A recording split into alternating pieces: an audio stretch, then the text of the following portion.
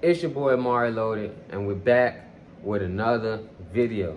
Now, as y'all can see from all my old videos, you know what I'm saying, this is something totally different. We're starting something new. This is starting a sneaker brand in 2024, episode 1. Basically, today we're going to be starting with the first 3 steps I think you should take when starting a brand. So today we're going to go over brand name,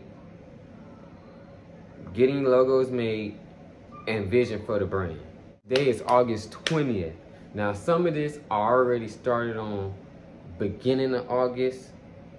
So some of these clips that y'all gonna see might have been for a couple of days like before this. But basically, with this first episode, we're just gonna be starting off with the brand.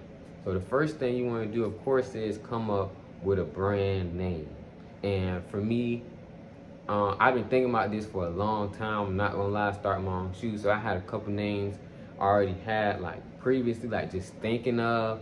But the brand name for me is Fully Loaded. That's the brand name. You know what I'm saying? Now, by brand name, I mean that's the brand. The shoe name would be something else, like the shoe model that I come up with. You know, like you got Air Jordan and you got the Air Jordan 1. You know what I'm saying? But Jordan is the brand. So the brand for me is called Fully Loaded. Now, another thing too, when coming up with a name for me, what I think you should do, when you come up with a name, make sure the name has a meaning. So for me, the meaning behind Fully Loaded is loaded with ambition to fully chase your dreams. You know what I'm saying?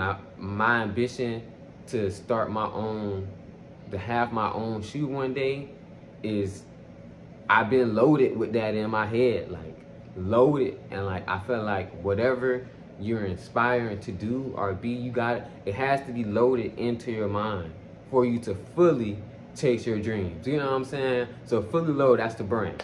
So basically in this first episode, you know, I got the brand name for y'all. You know, come up with your brand name first. Now, the second thing that you're going to want to do after you have your brand name is logos. Now, with different type of logos, I kind of already knew the vision of a logo that I wanted to go for. So today in this video, we basically gonna come up with brand name, which we already have, and logos. And basically after that, the third step would be, you know what I'm saying, we're going to get into what type of brand are you building.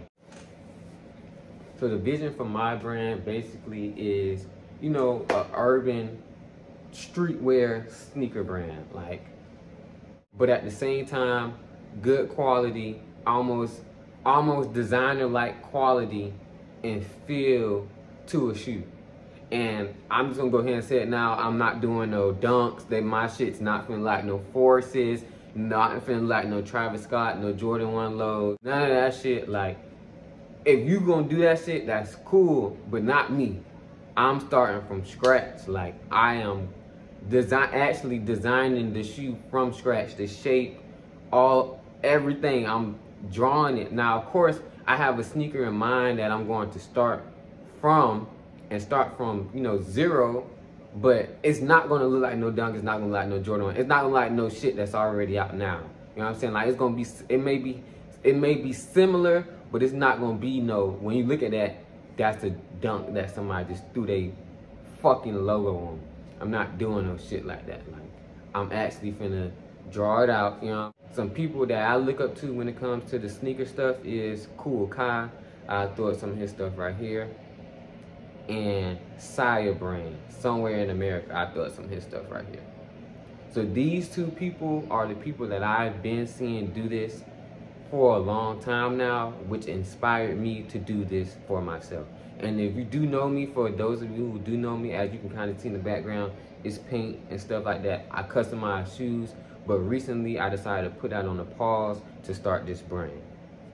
For the logo, we're basically gonna use Fiverr for the logo. Now, a lot of people told me about Fiverr app. I've heard it before. If you know how to draw, or, you know, if you're just creative, then you may be able to do the logo yourself, but it's about getting it to look professional. So I already know what I want for real. So basically we're gonna hop on the Fiverr app, and I'm basically gonna show you how to get a logo made. Let's get into it.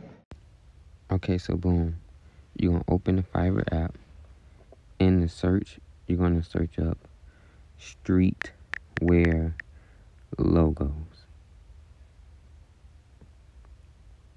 So I click streetwear logo. And from here, I kind of was just looking at some to choose from. And I opened the first one. And I'm just going over like what they have to offer with the different prices and everything. Next thing you want to do is look at their reviews. You want to see how people feel about getting work done for them and how fast it was, the quality of it, and everything. So right now I'm still looking at the different options I can get. So then here I'm at the reviews, I'm reading them. And you just want to read them and make sure like it looks like something that's okay, because you can get ripped off anywhere. Anybody could finesse you. That's my comment that I left crazy.